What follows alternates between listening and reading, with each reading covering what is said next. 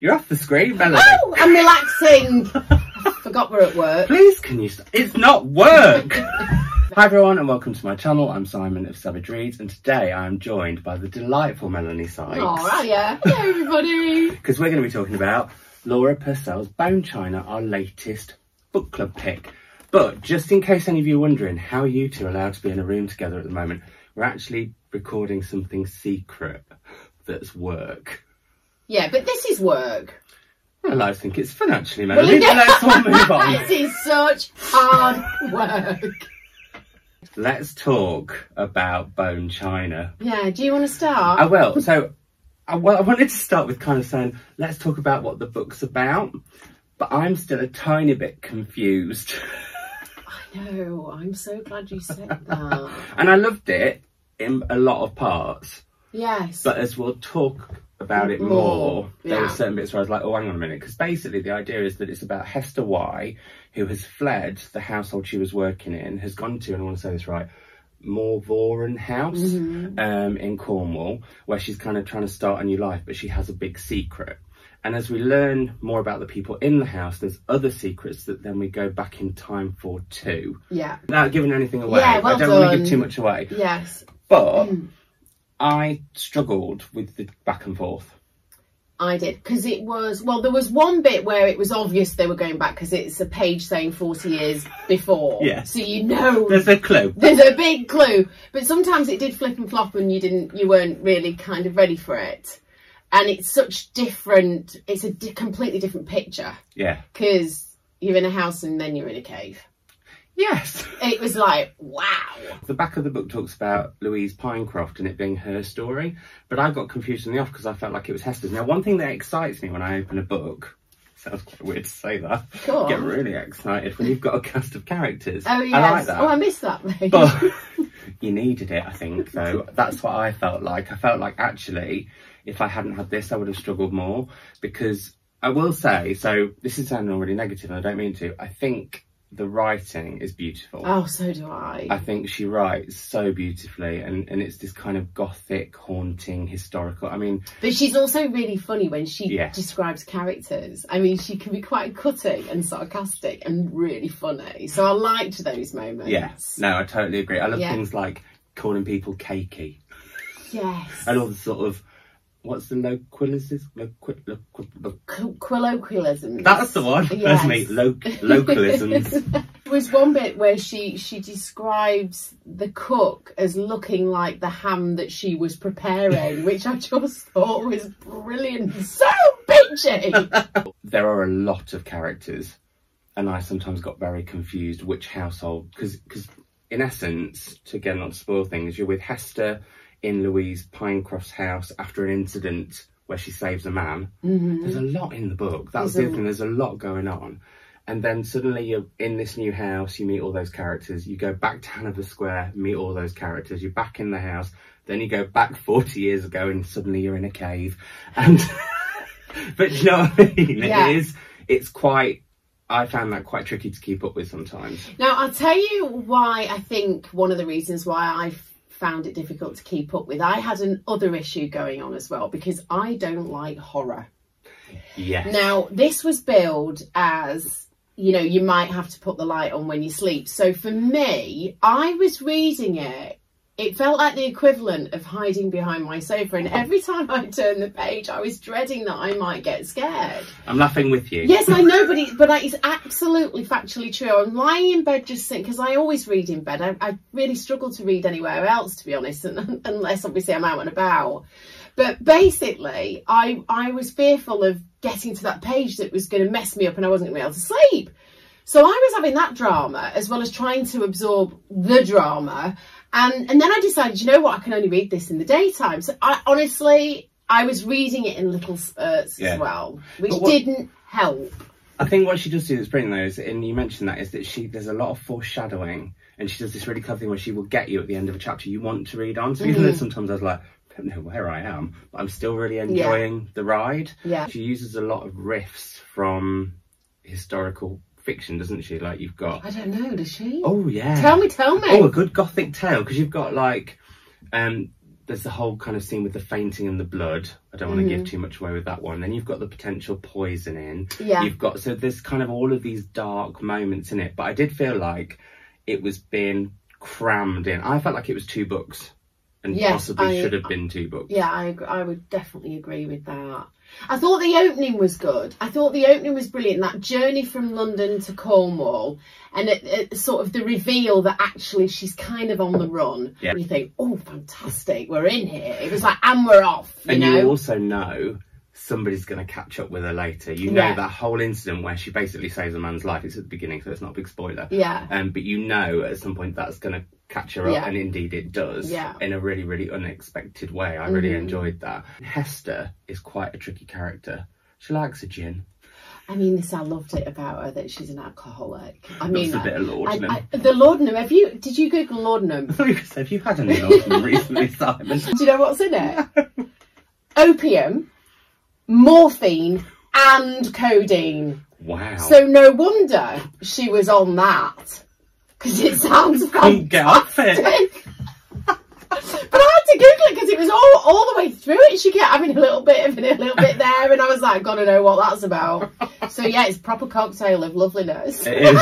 But also, I love the fact that with all of this, she makes her unreliable, and I love an unreliable narrator. Yeah. Oh yeah, that's interesting, isn't it? Yeah. You do have that thing where you're like, do I trust this person? Do I not? Is she telling the truth? Why has she got what she's got? Which again, we won't spoil. Let's get sapphic. Because did you not find that there was like a bit of a lesbian undertone? Is that what sapphic means? Yeah. God, I didn't know that. Oh, I love it when I learn a new word. Let's see how many times you can get that into a conversation this week. Sapphic. Oh my God, I really like that word. Yeah, sapphic. Which is derived from what? Isn't it the poet? Ooh. Oh my God, you're making me want to go and research. I'm sure sapphic is lesbian love. Oh my God, I love it. Can I just say, and I'm sorry, I've got to look at my paper here and I have my glass on because basically it's blurred. There was another word that I found in there because I do like learning a new word. It is very, very exciting. And in the book, heterochromia. What does it mean? Tell us. 1 blue eye and 1 brown eye. So one of the characters had that. And I was like, I didn't know what it meant. So I Googled it and I got dead excited. Finding out new things. I didn't know this is based on historical facts. People genuinely thought that if you treated people with consumption in a cave, in cave air only, it would cure them. Yeah. And that's why this doctor does all this weird stuff. No spoilers. I love finding out facts about things like that. Well, it gives it a whole level of interest at the moment because we're actually living with a disease. Are we? Oops. That's news to me. I thought the distance was the restraining order. I didn't realise it was something else. Actually, can we rewind and go back to the lesbian stuff? Yeah, of course. Please, because we just moved on from it, and actually I want to go back to it. I missed that completely. So there's some lesbian overtones. Felt Hester got far too involved in her mistress's lives. I just felt like, particularly back in Hanover Square, she when she gets into her bath water and when she becomes really obsessed with him, is always talking about how her husband wanted to spend time with her. Now that to me, like a crush. Yeah, she had crushes on these people. There was something underlying. Right. Okay. Yes, I see that now. But then I'm always a bit worried that I've turned into my husband who thinks that everyone's gay. They're just pretending they're not.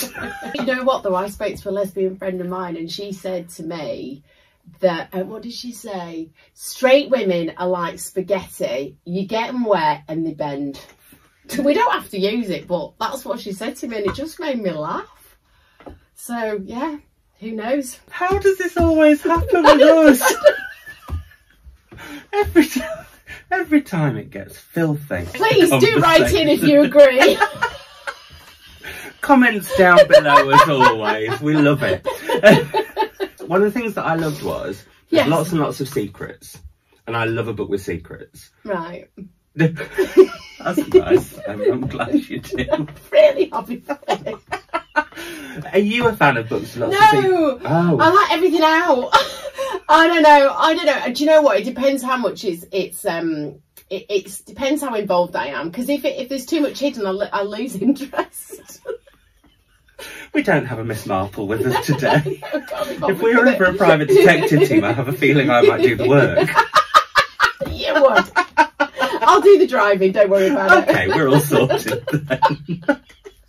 I'm glad we're understanding our relationship so swiftly. But does that frustrate you? Because there are also so many secrets in this. There are, but also, like, I'm still confused about many elements of it as well, because the willow pattern thing, the whole willow pattern thing was like, what was that about? It was the contents of the china that I found. I don't want to spoil it for anyone, but that was quite odd to me. Because it's what the china's made up of, isn't it?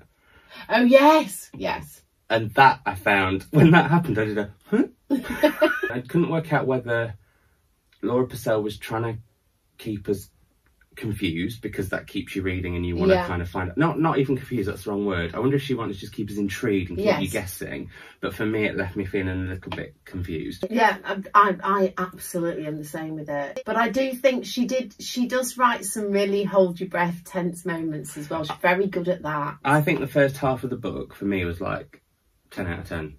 That for me was so good. I agree. And then when we went back 40 years, I suddenly was like, hang on a minute, why are we not going back to the other house? And how are we going to... And I think because there's, with Louise and Hester's stories being so brimming with secrets, and them wanting to both almost be two main characters, you therefore don't quite get enough of either. I know I sound like I'm just repeating everything you say, but I agree. When I first started reading it, it bounced along, it's bouncing along, and I was really enjoying it. You messaged me, didn't you? Yeah, like, and said, oh my God, so much. Yeah, and then it happened that, 40 years before, and I just I lost my mojo a little bit for it. But like I say, there's so many elements of it that were enjoyable. I mean, the writing itself is beautiful. Yeah.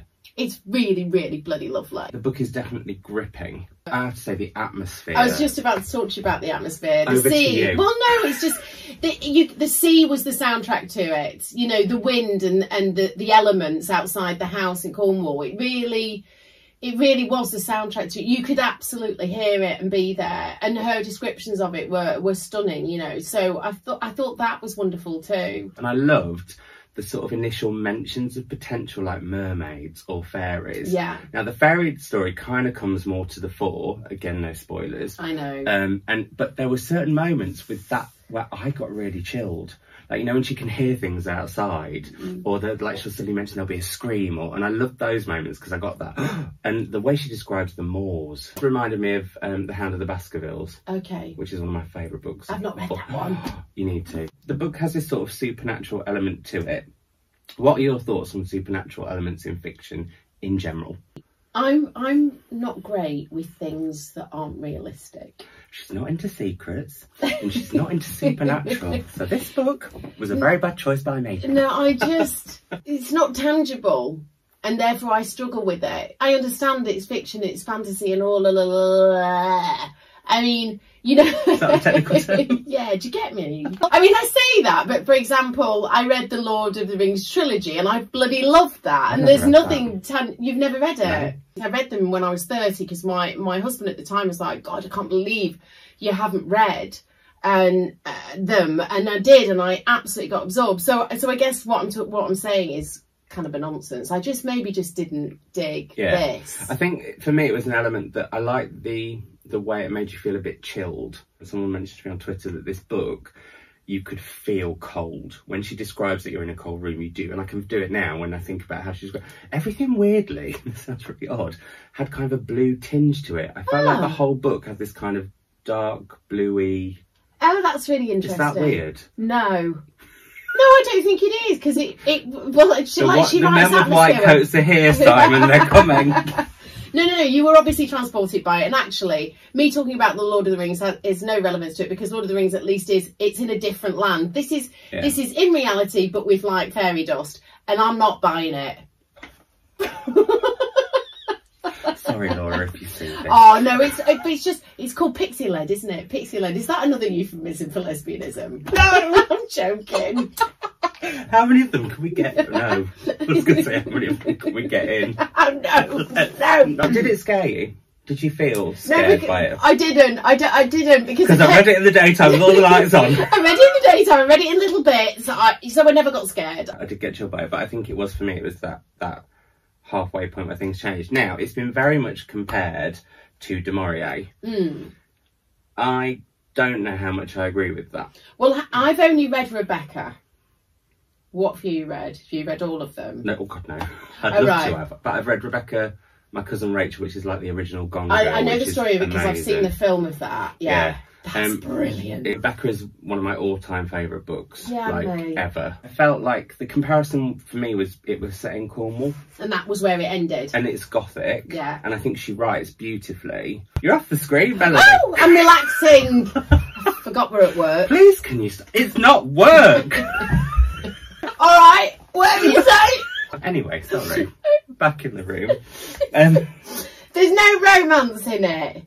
No. Was there a romance? No. I missed it if there was. No, but don't tell me there was a lesbian relationship that I just don't... In Rebecca there is. No, I meant this. Maybe that sapphic undertone that I saw is a bit Rebecca-y, because I definitely think Danvers wanted to make spaghetti. And because I love Daphne du Maurier's writing so much, as soon as someone says, du Maurier-esque, I'm like, come on then. Show me that you really are. Yeah. Like, and that's not fair on the books. It's not fair on the writer. And I think also because I chose this as our read, and I think I put a lot of, she's one of those authors who I bought all 3 of her books and been like, I am going to love this author. She's going to be my favourite new author. And that's actually a lot of pressure from me as a reader putting that onto the book. Yeah, absolutely. No. Why are you laughing? I'm almost scared to ask you this question. Go on. Do you like secrets? Do you like No. Okay. How do you feel about books that move times like that? Oh, no, I'm fine with that. Okay. Well, I think that's most books do, don't they? They don't all go from in one line, do they? So that doesn't bother me at all. If they do it too much, then it gets confusing. But mostly, yeah, I mean, they pretty much all books do. What about you? I really, really like it. And that was one of the things that I did like about this. Yeah. It was just the fact that one of them, we went back and we were in the cave, as I keep talking about. I've told Melanie I used to be a cave guy, so I felt very at home. I was a bit like, what was it? Well, blooming heck, we're in a cave. What's going on here then? Also, what a place to have shenanigans. Oh, I don't know. I quite like the idea of that outside. But you're outside, but you're inside. Great. Once again, Simon and Melanie talking about sex. It's just a thing. I do like authors toying with you a bit. I think it's when you feel like you can't. And I felt like maybe this is my issue. I couldn't have guessed the ending. Right. And I felt like the author was purposefully not letting you guess the ending. Well, I didn't. I'm still confused. The blooper reel for this is going to be longer than the actual video. Graham Sillers, who always sends in brilliant questions, and I have to say we did have 2 questions, one on Gothic and one on, but I'm recording on the phone that the messages are on, so this is my fault. Apologies to everyone. I'll be better next month, and we'll both be better at actually telling you what we're reading in advance next month as well. It's been a time. It's a pandemic. Anyway, but Graham asked us, as we round this discussion off, about the ending, because the ending, he said, was very abrupt. Yes. And did we feel there was like room for a sequel? Now, I didn't feel there could be room for a sequel because of what happens to one of the characters. No spoilers. But also, I don't need everything to be stitched up in a perfect bow. But I do like some sort of resolution, and I don't know if I kind of got that with this You felt book. it was lacking that at the end. Yeah. A little bit. But mostly you enjoyed it? Overall, yeah, I would say I enjoyed it. I think her writing is really, really good, and I'm desperate to go back to the Silent Companions, and the corset is meant to be brilliant as well. What about you? Would you read just Laura Purcell in the future one day? In one day I absolutely will revisit, for sure. So what's our next one? It's my choice. It's called I Am an Island by Tamsin Kalidas. I think that's how you say it. Kalidas. I have started and it's phenomenal. Maybe, do we do a Christmassy one for December? What are your thoughts on Christmas books? Well, the ultimate one is A Christmas Carol. I've never read that. Oh, you have to. Because any adaptation you have ever seen about it does not beat the book. Really? The book is incredible. I made myself read it about, 5 years ago, because I thought, I can't believe I've never read that one. That's just a classic. I've seen everything about it. And it's just brilliant. Oh. So it is a must read. Wow. Sorry, I'm passionate about it because it really is. I have phenomenal. an issue with Dickens, but we'll talk about that at another point. God, intriguing. Right, so okay. There we go. Anyway, on that cliffhanger, which is very out for this book, we will speak to you all soon. Bye.